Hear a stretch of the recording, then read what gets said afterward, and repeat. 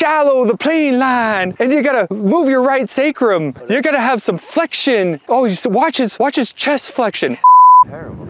God almighty. We got a big one here for you guys today. We are going to work on getting you into a good solid impact position with your lower half so that you have much more stability out of your hips and a really good solid impact position for you to be able to deliver the club from. Golf swing change takes some time. It's not glamorous, it's not sexy, but you can get it done if you follow this plan. Let's go have some fun. You ready? I'm ready. Let's go. Big disclaimer. I have to give you this disclaimer because if I don't, you're all gonna start working on this movement and you have no business working on this movement. If you have not yet checked out the transition video that I just posted on Sunday of last week, I'm gonna put it up here on the screen for you right now. Stop watching this video, go watch that one, and then bring your booties back here so that we can work on the finishing move to this. Because honestly, if you don't transition properly in your golf swing, then you're never gonna make your post up happen properly. Are we all clear on that? Capiche? Okay, good. First order of business. I'm going to be using an impact bag here today.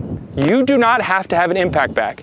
An impact bag is great for many different reasons. What I want you to understand is what an impact bag actually does. Because I watch so many people grab this bag, whether it's black, yellow, red, or whatever it is, and they go out there and they just start pounding away. They just start hitting it a whole bunch of times, and they think that that's going to make them better at golf. It's not just to hit. What it's doing is it's stopping you at the point of contact so that you can check your positions. Why would you want to check your positions? To make sure that you're doing them right.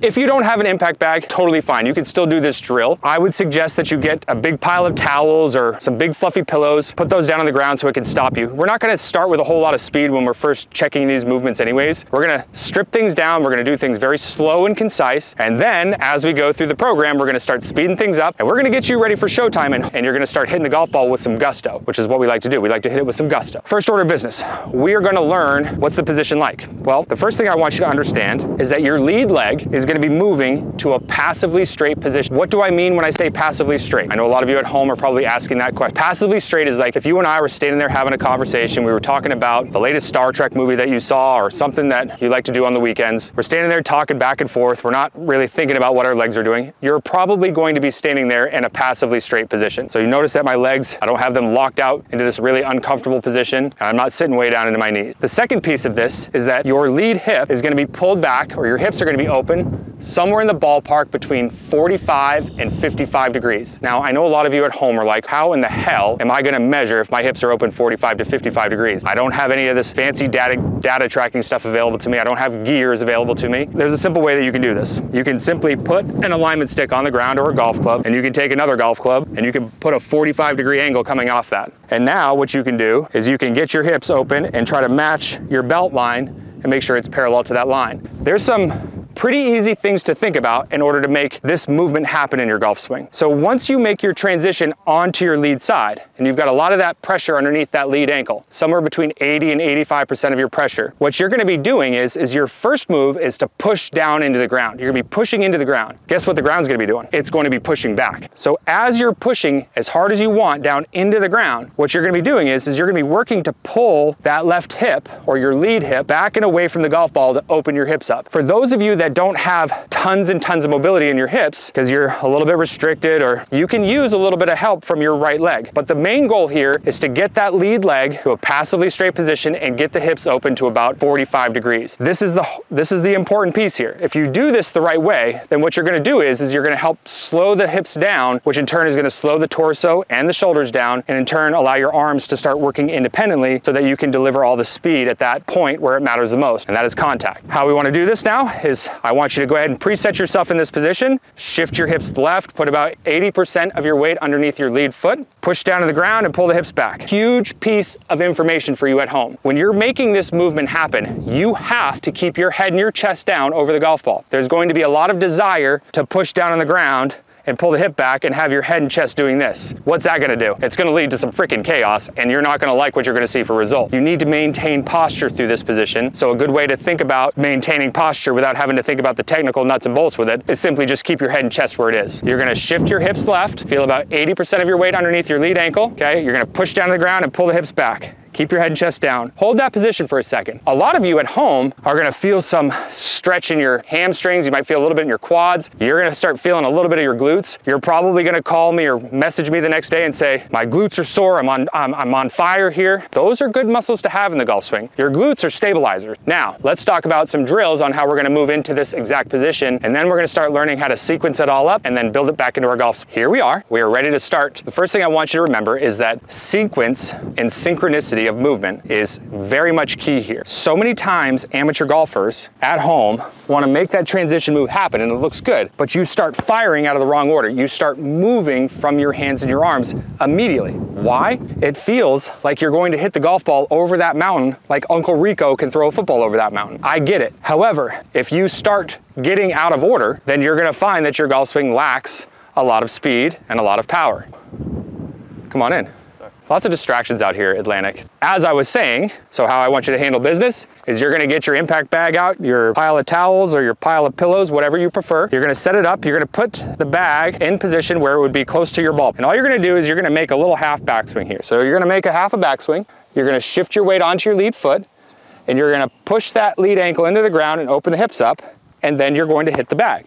It feels like I'm a dad holding your hand in public. I get it. But you have to do things slow at first to learn the movements. So we're gonna do it slow again. We're gonna try to do this about 10 to 15 reps. Little half swing, transition, post up by driving that ankle in the ground, clearing the hip, hit the bag. Half swing, transition, post, release.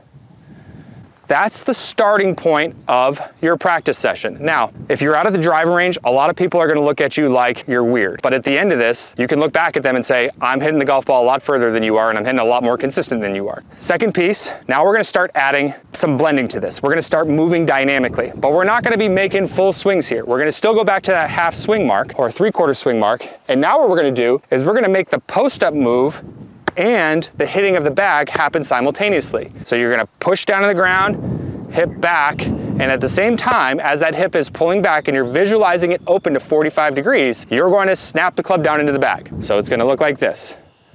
Half to 3/4 swing, post, snap the club into the bag. Now you're gonna stop and you're gonna check your position. Why are you gonna check your position? Because you need to know if it's right or not. You can see here that my hips are open.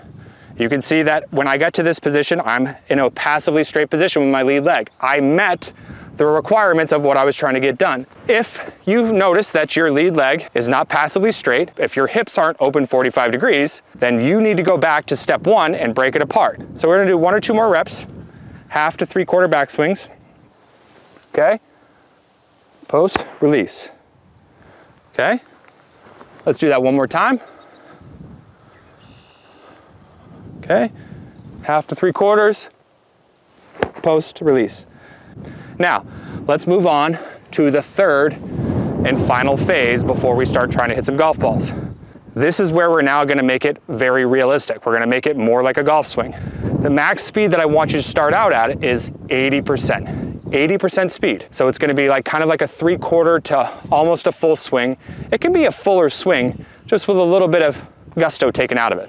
Set yourself up, get ready to rock and roll, and just shift your hips left over to your lead side and open them up. Hold that position real quick, come back, hands and arms come on the club, and now we're gonna go, okay? We're gonna check the positions. Always check your positions.